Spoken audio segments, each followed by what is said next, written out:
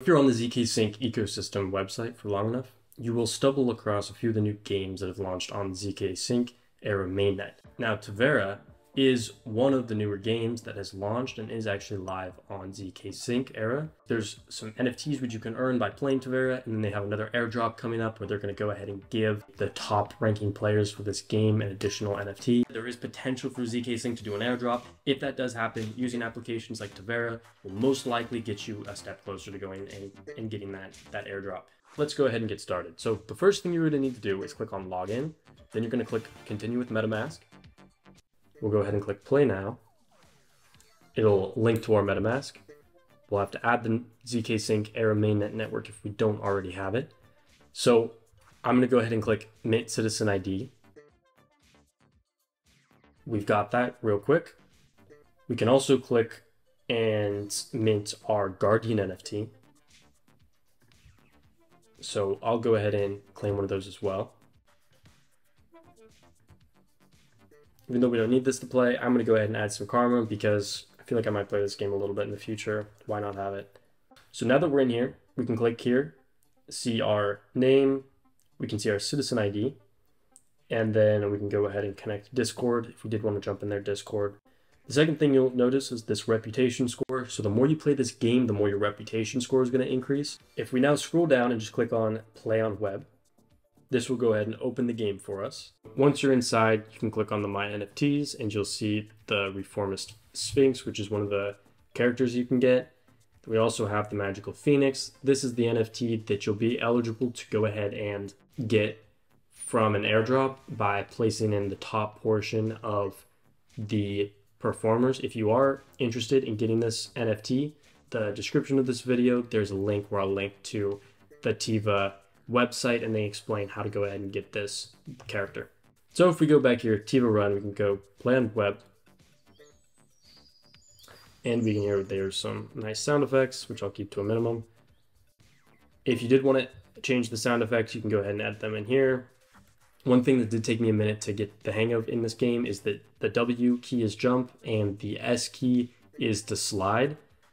And then, so this would be from the AWSD. You can also use the up and down arrow keys. Spacebar is not jump. Spacebar is use your power-ups. So let's go ahead and we will jump in here with quick play and we'll click the free to play, where this is going to go ahead and connect us with other players and we'll be able to play live. And so now we're in here. I'm in first place right now. And so I'm going to hit the W key to jump and space to use the power up. Of course, I kind of suck at this.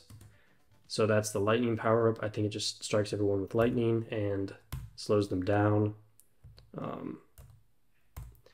It took me a ton of times to go ahead and play this.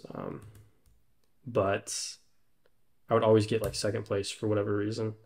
But I think this might be the first time I get first place. So this is like some rocket power up. It's actually pretty cool because all the power ups are named after like things in the crypto space. So they have like Scam Shield. They have what else? Like rug pull or something, liquidation. From like leverage trading. I don't know. I thought it was kind of funny.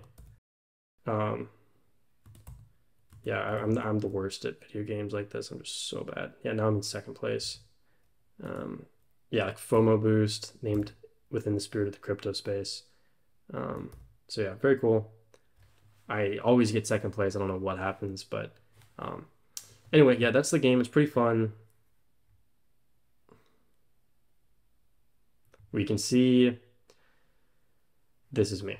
And you can see I'm a rookie level 1. As you level up to rookie 3, you have more like available to you. So if we click on home, we can now see we've got some skill rating. So this is the rookie level. And when you get up to 3, you can start playing.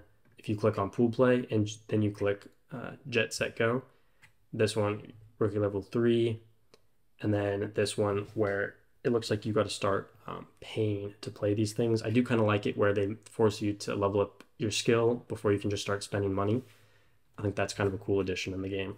So That's the game so far. If you're interested, check it out. Definitely something worth checking out.